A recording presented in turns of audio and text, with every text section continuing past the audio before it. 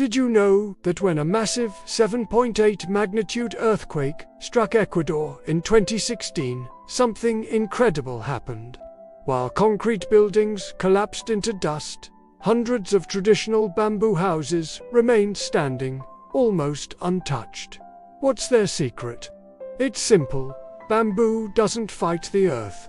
It moves with it. This isn't just an ancient trick. It's the future of construction. In the Philippines, engineers at the Base Bahay Foundation are building entire villages using this amazing material. They developed a special technique.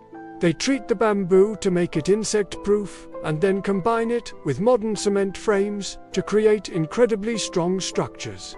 So, what makes bamboo so special?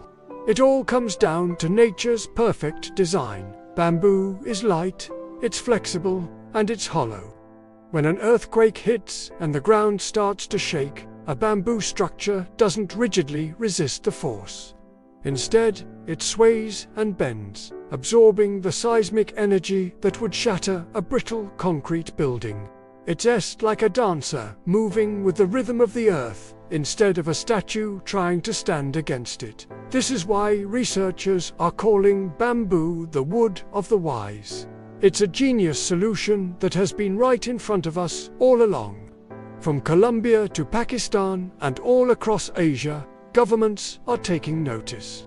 New building codes are being updated to include bamboo structures. Why? Because they're not just cheaper and more eco-friendly, they're also unbelievably strong. Some of these bamboo designs have survived lab tests at over 670% of an earthquake-esque strength without collapsing. Can you imagine that?